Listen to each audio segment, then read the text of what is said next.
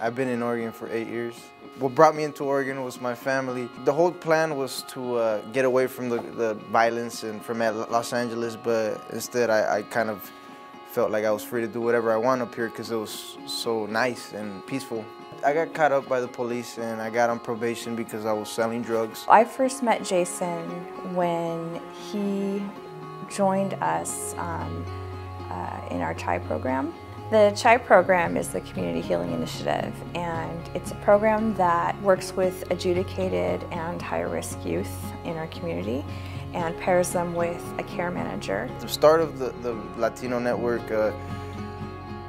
them trying to help me, I wasn't really accepting the help because I thought I knew everything. I thought I was going to figure everything out myself. I thought I was going to make all the money I needed selling drugs because even though I was on probation, I was still selling drugs, selling dope, doing whatever I had to do because I thought that's what I was supposed to do.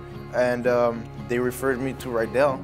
I started working with the family. I started working with him individually, family sessions.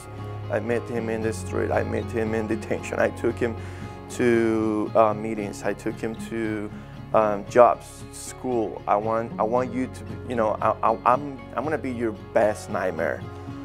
It's kind of funny because he always said I had potential, and somehow he's seen something that I never thought I did. And now that I think about it, I think he's seen ahead of time or something and seen that I was gonna be here helping other people or something. It takes time to, you know, engage with these kids and makes them to trust you.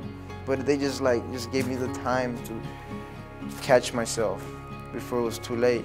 And I don't know if they knew that if that was gonna happen, if I was gonna catch myself or not, but I would like to do something like that, you know, for other kids.